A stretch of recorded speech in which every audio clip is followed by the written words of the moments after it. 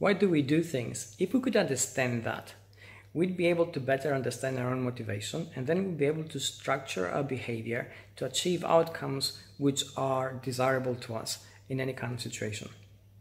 Now, motivation is a very complex subject, but I'm going to break it down into very simple elements here, which will allow you to think about it and start examining your own behavior. Essentially, we only do things which we like.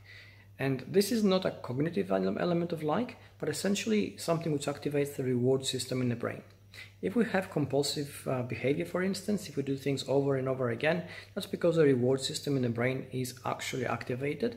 And this is independent of the cognitive aspect of us, which allows us to analyze these things and try and understand them. So essentially, if we do something, the question always is, when we are asking ourselves why, what did we like about it? What is it that we actually get out of it?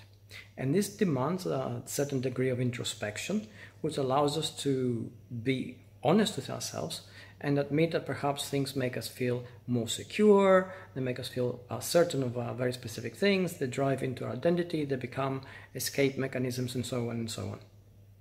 So essentially, that simple question of what do I get out of it?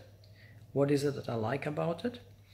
Is the key which we need in order to get to the very heart of our motivation in any specific instance. And the moment we actually understand that, we're on the road to fashioning things differently if what we're doing doesn't really work for us.